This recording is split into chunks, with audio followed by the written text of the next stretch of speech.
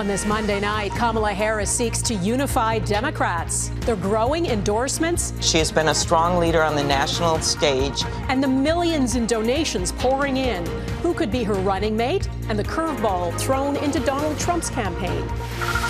The Secret Service Director grilled about the assassination attempt on Trump. I take full responsibility for any security lapse of our agency. Why she left lawmakers angry and without answers.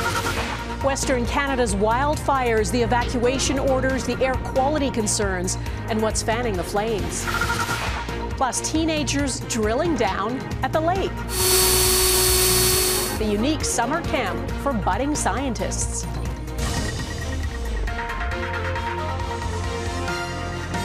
Global National with Donna Friesen. Good evening and thanks for joining us. Momentum is building behind Kamala Harris, the U.S. Vice President, who is now on track to be the Democrats' choice to run against Donald Trump in November's presidential election. 24 hours after President Joe Biden bowed out of the race and endorsed Harris, she is off and running, and Democrats are rapidly rallying behind her, as are donors. You can't run for president in the U.S. without having a multi-million-dollar war chest, and she is getting the money and the endorsements. She told campaign workers tonight she is in it to win it.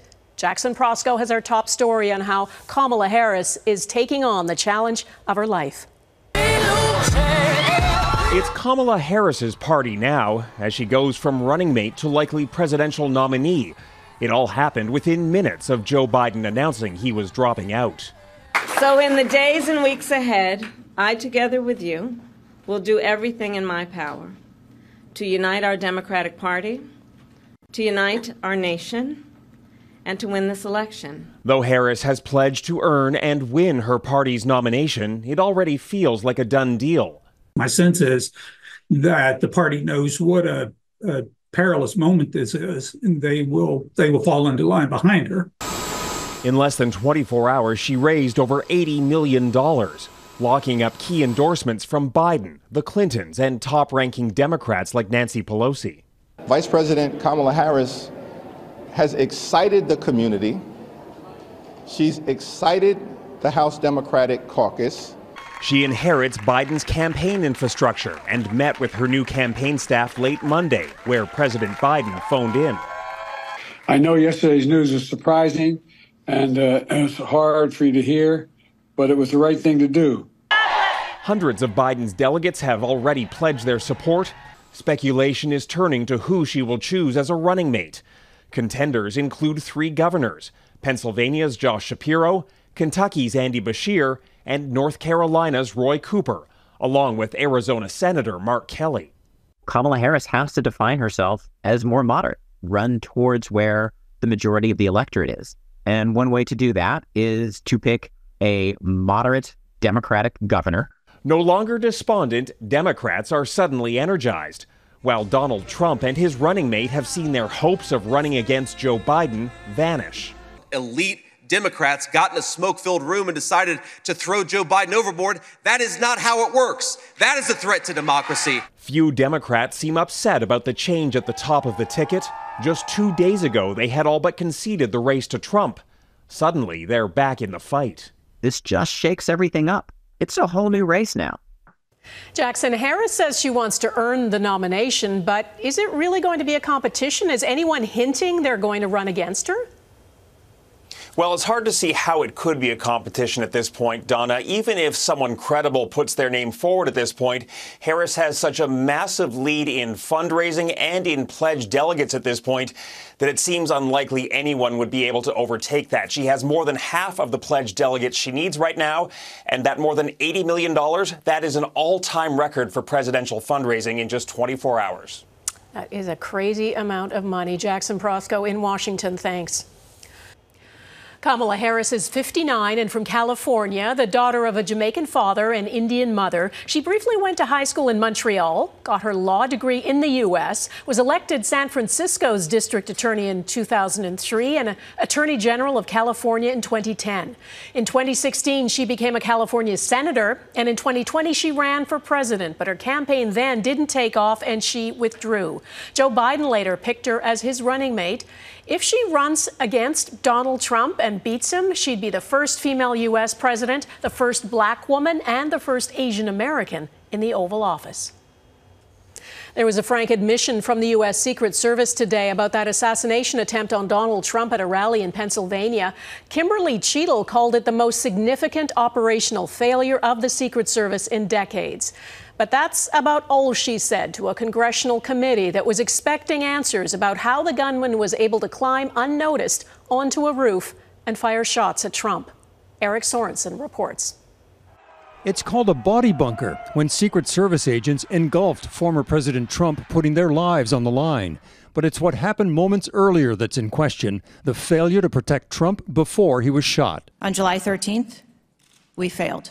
Before Congress, the director of the Secret Service, Kimberly Cheatle, said she takes full responsibility for security lapses, but had few answers to key questions, like how did the shooter get so close? Can you answer why the Secret Service didn't place a single agent on the roof? We are still looking into the advanced process and the decisions that were made. Okay. It turns out the suspect was identified as suspicious before Trump took the stage, but was not seen as a threat. Did they confront him? Did they go up to him? Did they talk to him?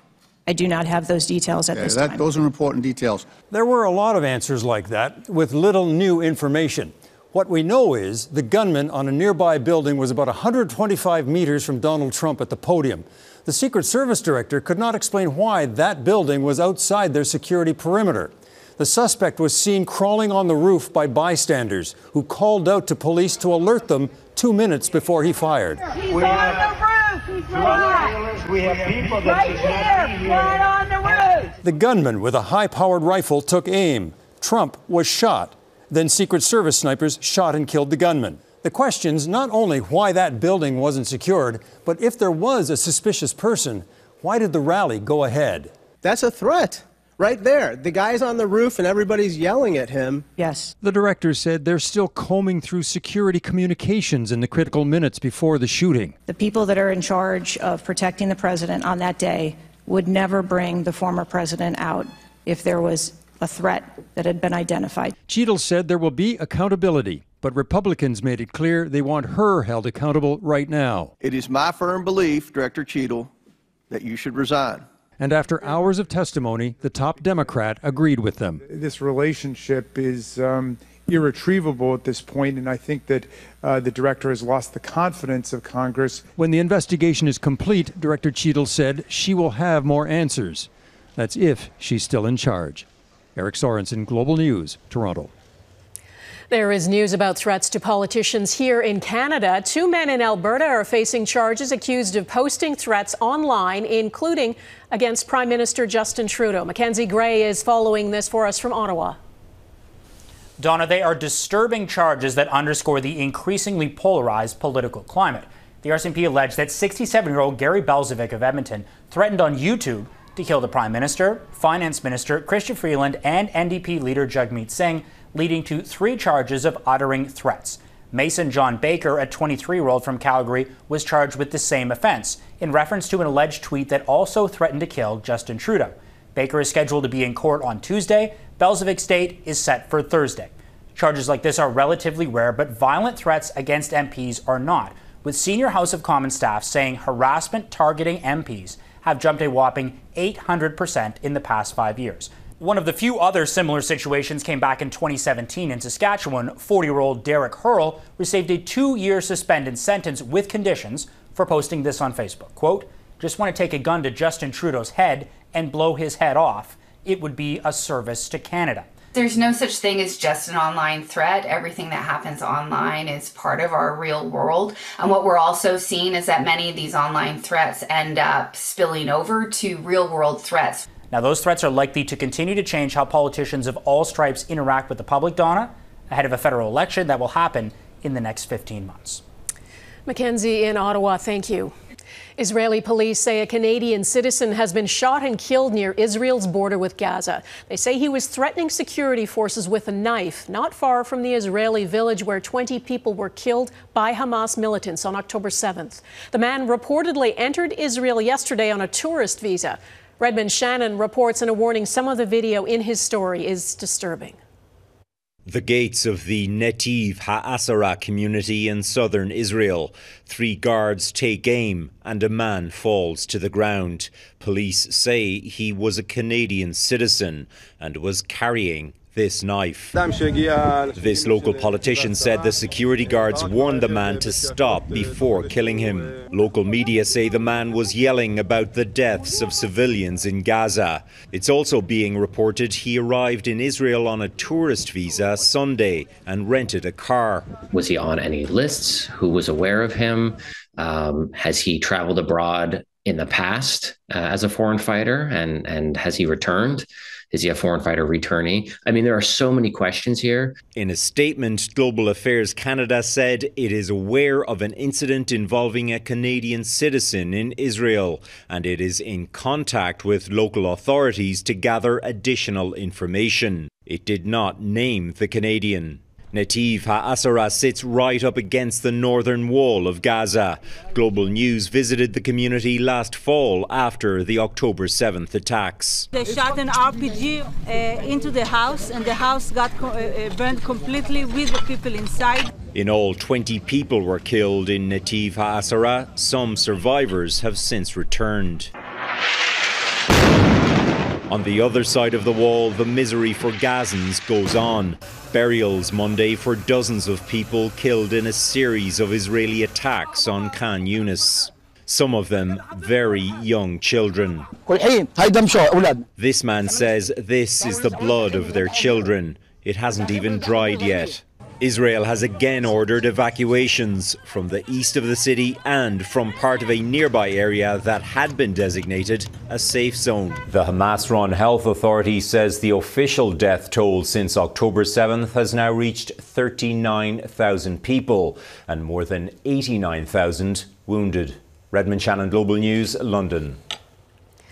An Ontario man already facing murder charges has now been linked to the suicides of 4 people in New Zealand. Kenneth Law has been accused of sending so-called suicide packages around the world through an online mail-order business. The 58-year-old is suspected in playing a role in the deaths of at least 129 people in 40 countries. Law is facing 14 counts of first-degree murder and 14 counts of aiding and abetting suicide. Across Western Canada, hundreds of wildfires are raging. BC and Alberta are dealing with nearly 500 fires, and more than 200 of them are considered out of control. The situation is most serious in eastern BC and northern Alberta, where thousands of people have been forced to flee, as Heather Yourex-West reports. It's been a difficult few days for fire crews in the West. Driven by strong winds and high temperatures over the weekend, the Shetland Creek wildfire west of Kamloops forced the closure of the Trans-Canada Highway on Sunday. It's like an emotional roller coaster, right? It's like 1 minute I'm laughing, it's up and down, up and down. Fires across much of the eastern part of British Columbia have triggered evacuation orders in 14 different communities. Another 7 have been warned they too may soon need to pack up and go. Well, next door in Alberta, a fire near High Level has forced 7,500 members of the Little Red River Cree First Nation from their homes. It was the first time in Little Red River Cree Nation history where we had to do a nationwide evacuation. And it's hard to sleep because I know some of our residents and memberships are still sleeping in vehicles waiting for accommodation. After a relatively cool June, a blazing hot July has made conditions perfect now for forests to burn, with more strong winds in the days ahead. Given this heat and how dry our forest fuels are, this wind event could really impact any of the wildfires that are currently burning. That wind is also moving a lot of smoke, casting a haze over cities like Calgary and Saskatoon. Because it's so smoky in some of those areas, the smoke is taking the moisture out of the atmosphere, and that inhibits the development of thunderstorms, of rain showers, so that continues that dry trend that we've been seeing now for several days. Temperatures are expected to drop into the 20s in much of the West heading into the weekend, but the reprieve will be temporary, with the mercury soaring back into the 30s before month's end. Heather Yourex-West, Global News, Calgary. There is relief for some British Columbians tonight. Coming up, the people being allowed back home and how frighteningly close the fire came. There are still hundreds of fires burning in Western Canada, but people in Williams Lake, BC have been given a reprieve. They've been able to go back home after a fast-moving fire came dangerously close. Aaron MacArthur is in Williams Lake. Aaron. Donna, to say this was a close call is a bit of an understatement. Behind me is where the fire started Sunday night in a river valley, and this is as close as it got to Williams Lake. What's behind me there is a gas station. And while the fire is largely contained right now, it is still smoldering. The danger is still present, but it seems Williams Lake avoided what could have been catastrophic losses. The fire sparked in the river valley just before 6 Sunday night and quickly spread. Williams Lake firefighters jumped in to get a handle on the interface portion of this fire, and BC Wildfire Service hit it from the air. Monday morning, the situation improved somewhat, but parts of the community remain on evacuation alert. There was a few areas, flares came up, but thank God all those first responder was on scene. They're working on it and they had a good control. Evacuation orders, though, are in place for hundreds more people north of here in Barkerville and in the District of Wells, and south of here between Spence's Bridge and Ashcroft. The weather again expected to be hot Monday here in the central part of British Columbia. Their winds are expected. There is still the risk of thunderstorms. The concern for people living here only growing as this fire season unfolds. Donna. Aaron MacArthur in Williams Lake, BC. Thanks. Everybody, welcome back. Continue to drive safe. A warm welcome back for residents of Labrador City. A wildfire evacuation order there was lifted this afternoon, allowing the town's 7,000 people to go home. They were ordered to leave over a week ago after a sudden shift in weather pushed a fire close to the town. Loosening the leash ahead, Canadian dogs catch a break at the border.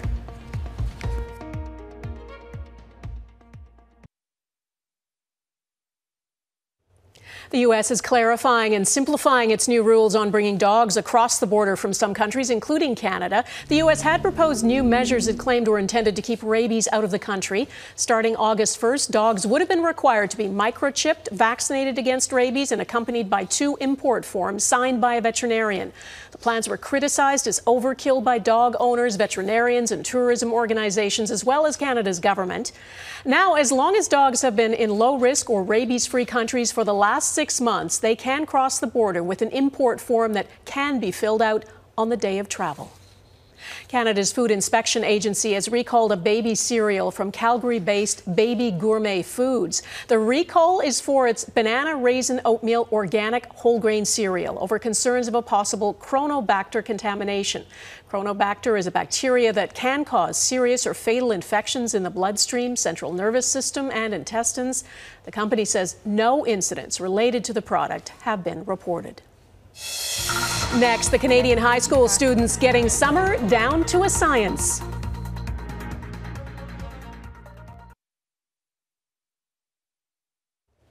The eldest child of Prince William and Kate, the Princess of Wales, is celebrating his 11th birthday, and the family has released a new photo of him. It was taken by his mother, Kate. It shows the prince looking dapper in a suit. George is second in line to the throne behind his father, Prince William.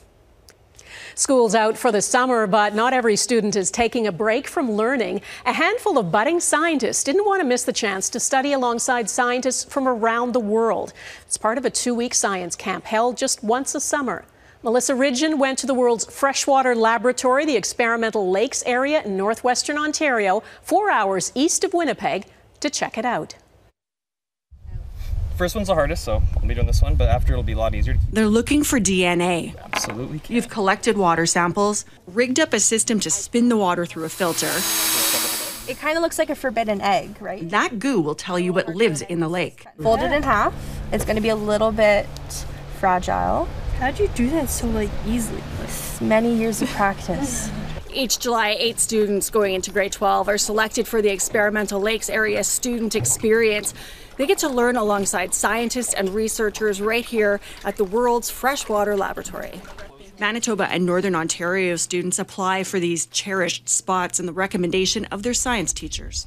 They're witnessing a bunch of programs with scientists that are doing projects from around the world, essentially, and they're working elbow to elbow with them throughout the week. Maybe they experience about 6-7 different projects. It's been great. There's been a lot of direction, a lot of different people, kind of learning how they got here in the first place. So some people knew right away in high school, some people didn't, and kind of just learning that you don't always know what to expect out here and kind of which direction it'll put you in for sciences. I like to know more about my environment, and I just like getting outdoors in general. You want to do something in science when you're done school? Yes, I want to be a wildlife biologist. Well, then this makes perfect sense for you to come. Absolutely. While they're learning alongside some of the best researchers in the world, it's not all work. After all, it is summer. Melissa Ridgen, Global News, the Experimental Lakes area, Ontario. And that is Global National for this Monday. These are difficult times in the news business, and our company is not immune. It has meant some difficult changes to our team, and one of the people leaving us is Mike Drolet, who has been a part of the Global National team for more than 2 decades.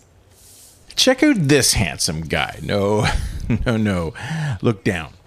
Over the last 21 years, Mike's main focus has been in and around Toronto, and he's done it all, from politics and crime to a whole lot of fun stories told with that special twist of Drolet's sense of humor. Mike has told hundreds of stories of people dealing with adversity, from the war in Afghanistan, the earthquake in Haiti, and recently the hurricane in the Bahamas. Too much to sum up here, but we did want to take a moment to say thank you, Mike, for all of your hard work.